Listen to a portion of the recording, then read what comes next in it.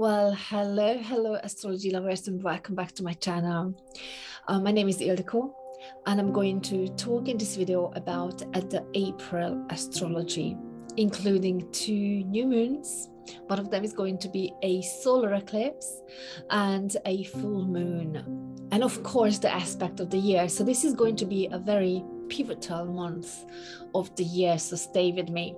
But thank you for joining me here, and if you are new here, I welcome you in my Astro Tribe. Please subscribe and hit the notification button to get new videos. And if you are already part of my Astro Tribe, thank you so much for supporting my channel just by watching it.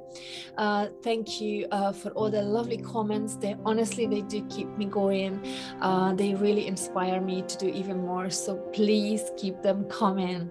Right, so let's jump right into the months of April. So as I said, it's going to be a very pivotal month because of more than one reason.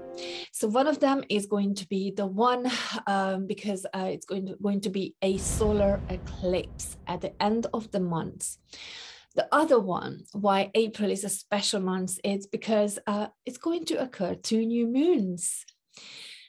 And that's what we call, a blue moon. Once in a blue moon, I'm sure you have heard the expression when something happens very, very rarely. And that's the case with April's lunation. On the 1st of April, there's going to be a new moon in Aries, and that is going to be the first new moon of the year, of the astronomical year, when the sun reaches the 0 degree of Aries. And this is going to occur in the 20th of March. Aries is being the first sign of the zodiac. That's when the spring is coming in the northern hemisphere at least. Now, it's also going to be a special month because of the solar eclipse occurring on the 30th of April. Not to mention, there's going to be two very pivotal cycles beginning this month. One of them is going to be the aspect of the year with Jupiter and Neptune conjunction. I'm going to make a longer video about that, so stay tuned, but I'm going to discuss in more detail why that Jupiter-Neptune conjunction is going to be very, very pivotal for the collective and for the individual as well. And it's also going to be another new cycle beginning with Saturn and Mars. That's going to be the less positive one, but I must warn you about that as well, so please stay tuned. Now, there's also going to be just a couple of days after the new moon, a Mercury cazemi, but let's not go ahead of myself. Let's just start with the new moon in April. So the first new moon of the astronomical year is going to occur on the 1st of April. Yes, the 1st of April, the Fool's Day. However, this new moon is not going to be fooling us, hopefully. It's going to denote new beginnings, new initiatives, pioneering new endeavors that happen very, very quickly. You know, the sign of Aries is a very, very quick, action-oriented sign. Now, this new moon is going to have a close conjunction to Mercury. So what does that mean? Mercury is the planet of communication. So the new beginnings is going to involve things such as contracts, studies, journeys, marketing, writings, and communication, more than likely. Now, Jupiter and Neptune are already coming close to the conjunction. So they are within the orb degree allowance. So because of that, there's going to be a feeling of faith that everything is possible. But in the meantime, there's also a more serious conjunction is happening between Mars and Venus. They are still together in the sign of Aquarius, and they are in the middle of them, it's Saturn. So because of that, we are going to be very, very realistic, if not cold, with regards to our relationships and our financial implications. So that's briefly about the new moon. Now, on the 3rd of April, this is still the new moon phase, because we talk about the new moon phase until the moon reaches the first quarter. Okay, So on the 3rd of April, that's the day when I think you should, if you begin anything special, or if you do your new moon intentions, which I have new moon intention rituals on my website. I will put a link down below for you, for your, if you like, if you are into rituals. I'm always into rituals, to write down your goals or to meditate on what is, the best for that time to begin.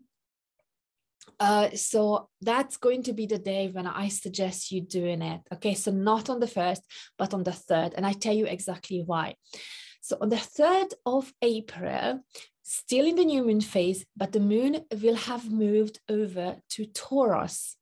Now, moon is exalted in Taurus, as well as the sun is exalted in Aries. And that only occurs once a year. And especially to have a full moon like that, it's just going to enhance your rate of success with regards to your anything that you begin, any mercurial that you may begin, a contract you might sign. Try to point it around the 3rd of April. Now, it's also going to happen a phenomenon called Mercury cazimi. Okay, on the 3rd, and that's only going to happen for a couple of hours. Stay with me, because at the end of this video, I'm going to come back to Mercury cazimi, and I'm going to tell you exactly when that is going to happen. Okay, so the Mercury cazimi is considered invisible. That's because the sun and Mercury are in the exact conjunction. Now, if you think about it, you can't look into the sun. So because of that, you won't be able to see Mercury. So to the astrologers, that position considered invisible and burnt. Just think about the myth of Icarus, who flew too high. And because of that, his wings got broken, and the wax melted, and he fell down to his own death. However, these couple of hours, whilst Mercury is in exact conjunction, or within 17 minutes of that conjunction, it's called that when Mercury is in the heart of the sun. And during those hours, in the morning or in the afternoon, wherever it happens to you, you need to do your, time change, wherever you are in the world. There might be an important message delivered to you by Mercury, which we know he was the messenger of the gods in the legend, in the myth. He was Hermes, the messenger of the gods. So keep yourself open to hear a message. It could be coming in different form to you. It could be coming in a form of dream. If you are sleeping, or you could receive an important message from somewhere. You could hear something in the television or in the radio if you turn it on. The possibilities are endless, but you will know that is your special news for today. Okay, so as I said, in the 5th of April, another conjunction is going to occur, which is kind of less fortunate. It's the Mars and Saturn conjunction. Now, this is going to begin a new cycle. Now, the previous cycle with regards to Mars and Saturn happened on the 31st of March in 2020. And many of you remember that was the aspect that started off the pandemic. Now this cycle is closing, as perhaps you already noticed. There is nothing in the news about the pandemic. No one is talking about that. Now there are other unsettling news in the television, as we all know. Now this is going to begin a new cycle for the next 2 years to come, and the new cycle is going to be something about rules and regulations. It will carry the energy of Saturn and Mars, and these are the two malefics of the zodiac. So the essence of this union is going to be of new rules and regulation, introductions or new restrictions that perhaps is going to leave us very frustrated and angry and annoyed for sure. Now, on the good note, Venus is going to enter Pisces, and this is such a relief for this lovely planet, goddess Aphrodite, who is the planet of love and money and relationships and peace as well. She hasn't been happy in the last couple of months. She was, as perhaps some of you know, that, you know, she was retrograde for 40 days in the sign of Capricorn, which is, it's an okay position, but not, it's okay position with regards to maybe business and finances, but not so much with regards to relationships. And then she was then chased by Mars. They kept meeting a couple of times, and then she met with Pluto, and that was again a drag down to the underworld once again. And then she was conjuncting Saturn as well. So she will be relieved to enter her sign of exaltation, which is the sign of Pisces. Here, she will make us enjoy more about spirituality, embracing love and compassion. We all going to become a little bit more compassionate with regards to our loved one. It will enhance our intuition, our love for water and poetry, dreams and meditation. It is a very beautiful and very, very gentle energy. Venus, when is in her sign of exaltation, and we know that Venus denotes peace as well, because she just wants to collaborate. She just wants to make peace with everyone and keep everybody happy, keep everybody diplomatic. So there's more chance for such things when Venus in her sign of exaltation. Now, on the 13th of April, the big conjunction of the year is going to occur, you guys, and that begins a new cycle. This is the aspect of the year. And not only because Jupiter and Neptune conjunctions, they only happen every 13 years, but also it was long time ago when Jupiter and Neptune have met in their sign of exaltation, and in their sign of rulership. Sorry, not exaltation, but rulership is even better. So Jupiter is the old ruler of Pisces, whereas Neptune is the modern ruler of Pisces. And the last time they have aligned in that conjunction, it was in 1856. Yes, this is how long ago it was. Now, both planets having the rulership in Pisces. Now, this conjunction was closely related to spirituality and the belief system. So there's no wonder that in 1856 was the year when Russia signed the treaty to end the Crimean War, which was fought mostly because of religion tensions and between Catholics and Orthodox believers. There's no brainer that we can hope for something similar to happen. So this war that is out there now, it also fought for something Neptunian, which is gas and oil. So I'm expecting some sort of similar themes to happen. Let's hope that there's going to be a treaty again, but definitely not before that full moon in not before that full moon in April. I don't think so. Now, on the good note, since Pisces is very strongly connected to music and film industry too, there's also a no-brainer. The blues emerged out of this beautiful, escapist, retreating and creative sign. Now, let's not forget Pisces is the most creative sign. So a new trend in music has emerged, and which was blues, as I said, and blues was the precursor of R&B and American music. So let's keep our eyes open for something new like that to begin again. So something positive is definitely are expected from that in terms of music, art, and in terms of spirituality. And let's hope that history will repeat itself again. There's going to be a peace treaty signed with that exalted Venus in in Pisces. Is what I'm hoping that as well, because Mars is going to enter Pisces as well. And Mars is the planet of war. And here it becomes very mild, tempered, and gentle. It won't assert himself in such a direct fashion.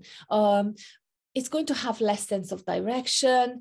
And, you know, Pisces is the sign of retreat. So maybe Mars, you know, will be moving, the god of war, maybe it will be moving towards retreating, at least for a while. Now, but that is kind of contradictory a little bit, because I don't think it's going to happen before the full moon in Libra.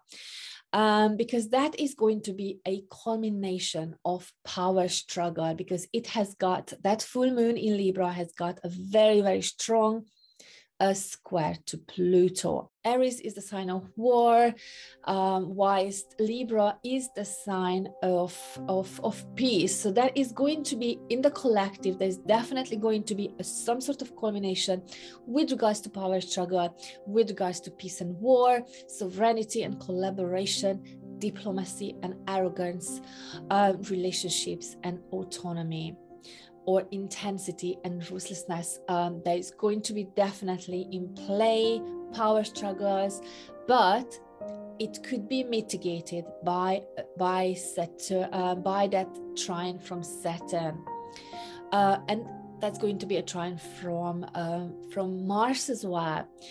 So it could be mitigated, this tense energy, you know, the power struggle.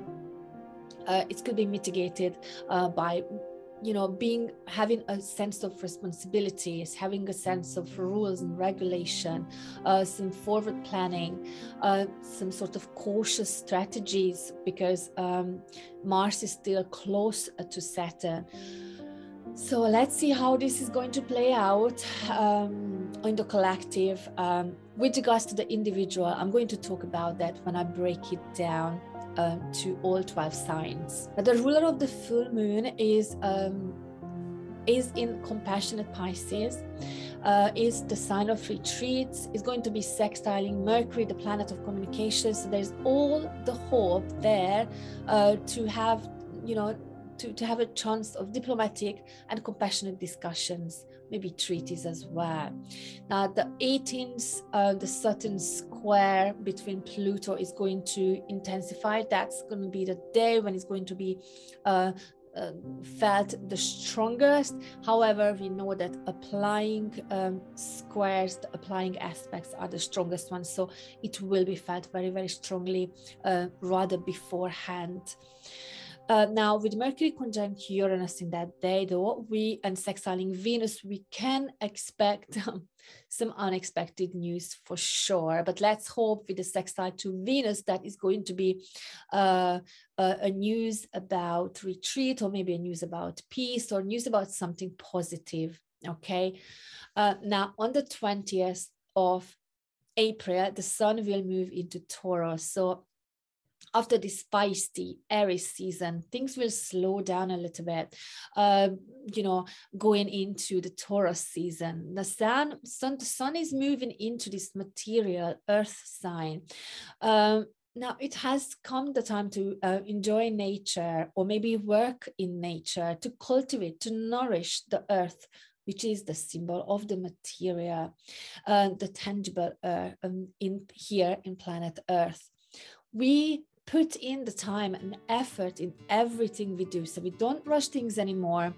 We become more practical, because the primary need of this sign is the value and security. Money and possessions are also associated with self-worth, and we can indulge in our senses into luxurious goods, and we are also going to be more fixated in accumulating resources to be able to found our feeling of security. Now on the 24th, Mercury is going to square Saturn, but on the same day it's going to sextile Neptune again. So that is going to play out quite interestingly. So there's going to be a tension between flexibility and rigidity, freedom and structure. the thought process is slow and the communication is going to be somewhat difficult or severely criticized, to the point when we might be able to lose enthusiasm. It's the aspect of when the teacher and the student clash. That is a rare occasion when the student wins. Now, this could also bring blockages in signing papers, paperworks, or negotiations.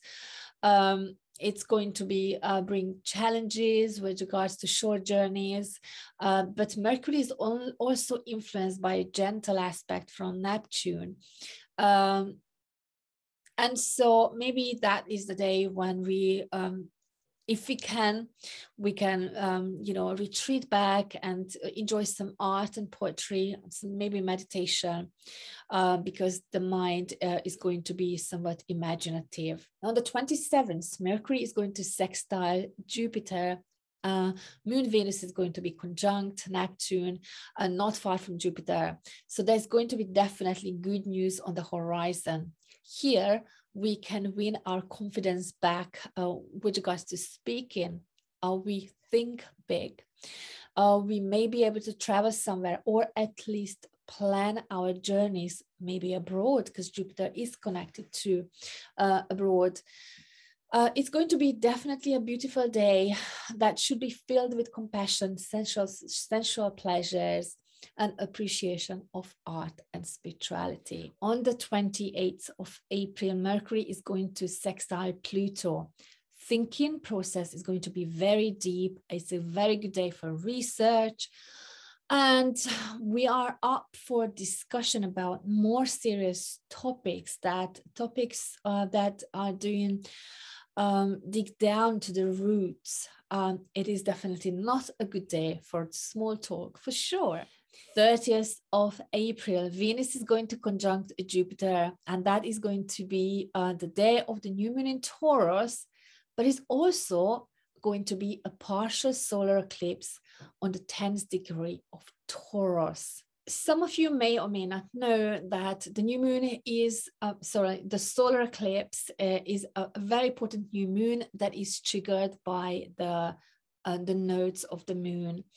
And that's when it happens that, the solar eclipse, the sun is going to be eclipsed for a couple of minutes. And this usually brings very fated events into our lives. Not everybody is going to be affected though. But if you are, usually unexpected events happen that are life-changing, with regards to maybe the house or the planet that it touches. And that's the way how universe puts us into our own path. So very, very important new changes, new beginnings. With solar eclipse, usually new beginnings occur that feel very fated and destined. So these new beginnings, this going to happen in the sign of Taurus, which is the financial sector. It is going to affect in the collective, the economy, the financials, maybe agriculture as well. It's going to be the more material side of the world, because Taurus rules purely the material. An element of surprise and unpredictability is definitely going to be there. But the eclipses, they carry this element of surprise with them anyway. But now this is going to be enhanced because of this, Uranus, the planet of surprises, is going to be there.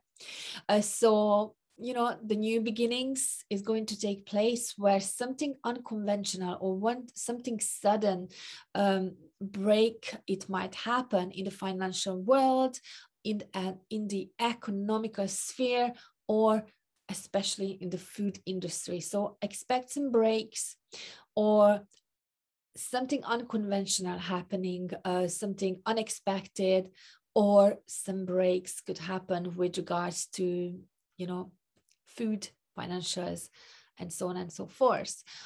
New technology could be introduced in this area. Okay, so astrologers have been talking about cryptocurrency for such a long time. That could be a trigger for that for sure. I can see that happening, as well as I can see that happening when over the summer, Uranus and the North Node are going to conjunct, which is going to happen on the 31st of July. I have talked about that in my yearly horoscope videos. Now, there's going to also be a Mars sextile, and this will bring energy and enthusiasm and natural bravery to the picture.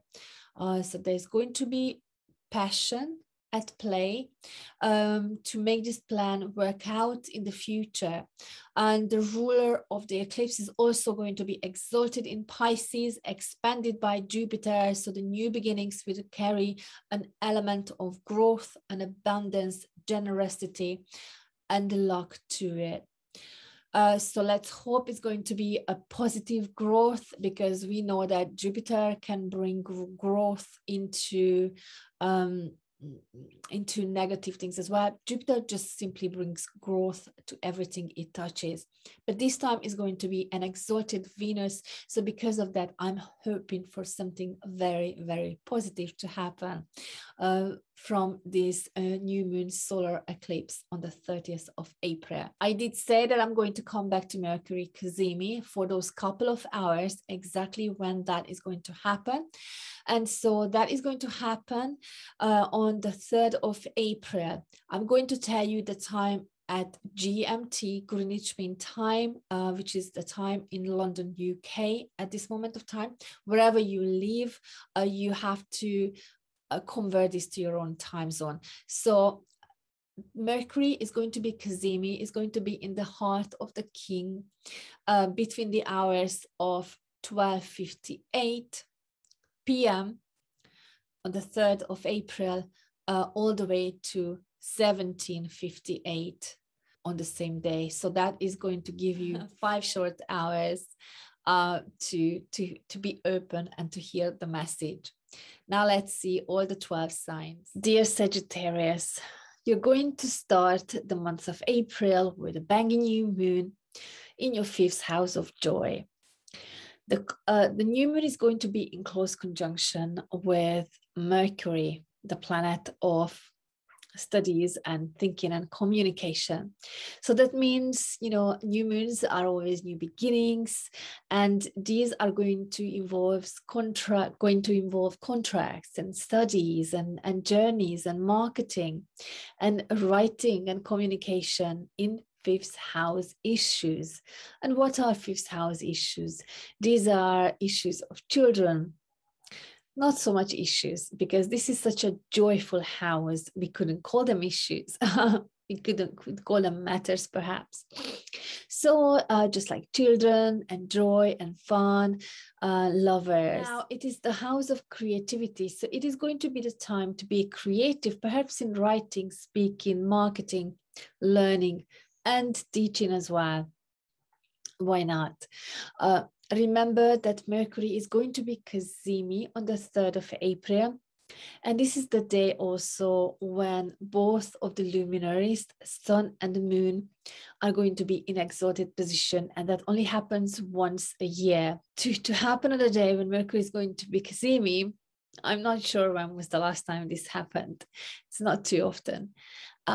So just remember the timestamps, convert it to your time zone. And if you are beginning something very important, then it is a good time to start your initiation on that day for a better success rate. You could start something to do with your children or lovers. You might meet someone and you start a new love affair with somebody, or your child could begin a new learning curve. You need to plant your seeds in these areas, but you must already know that, because Mercury, the planet of thinking and communication, has been there in your 5th house. So your mind is very much focusing in these sort of activities.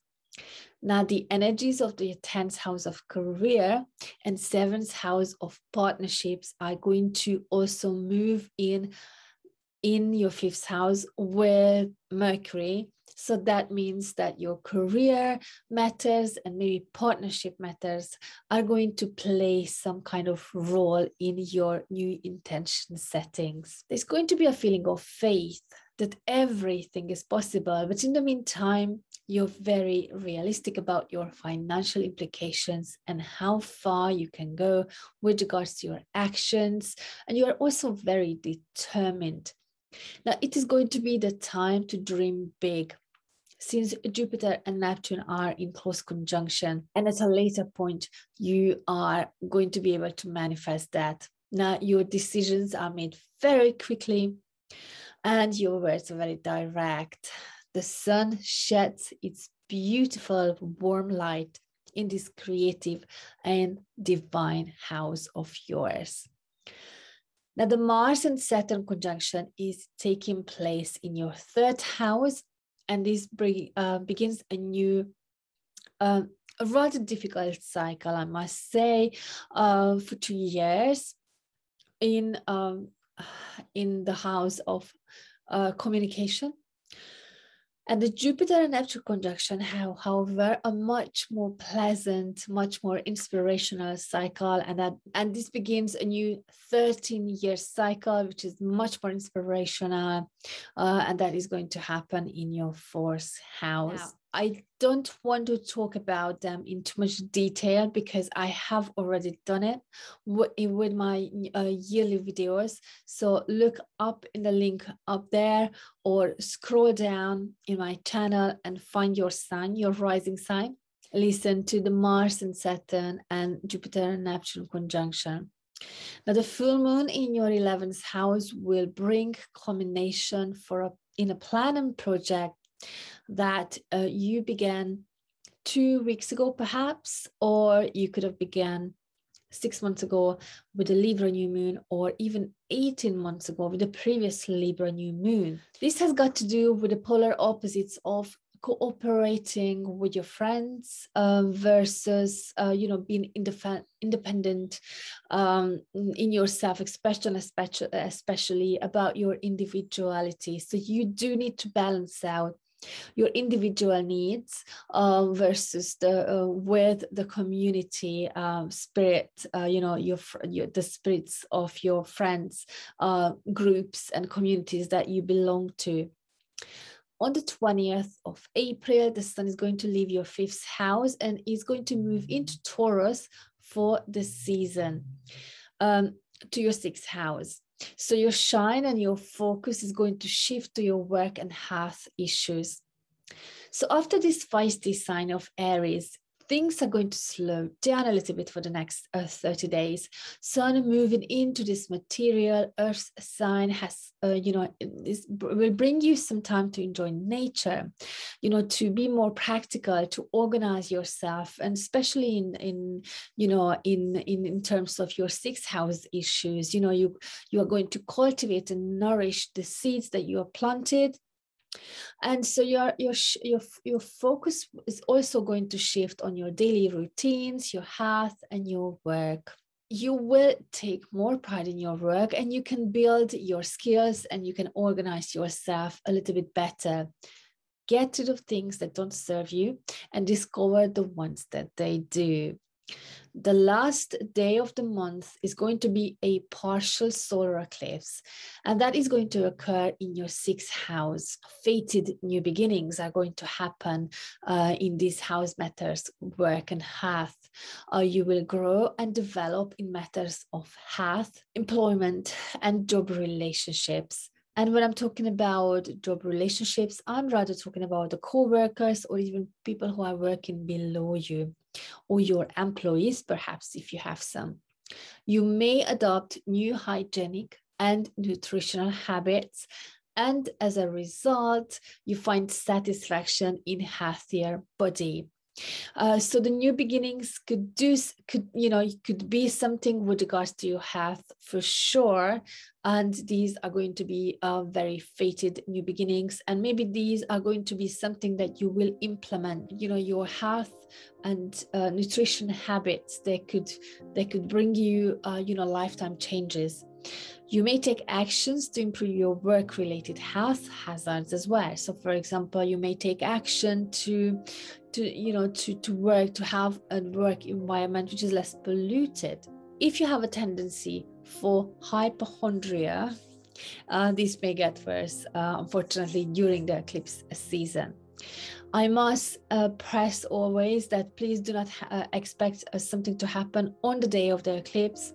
The eclipse season begins way before the eclipse, at least a month before, if not more, and can take up to 6 months afterwards. So if something doesn't happen, it doesn't mean this eclipse is not affecting you, especially if you have planets close to the 10th degree of Taurus, which you can check in the link down below.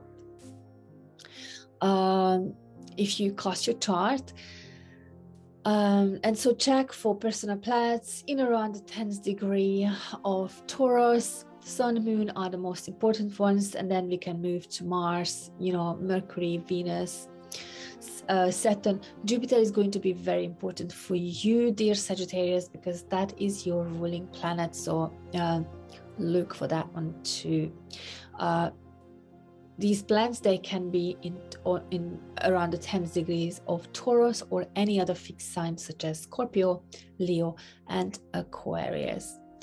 So this was my prediction for the month of April for you, dear Sagittarius.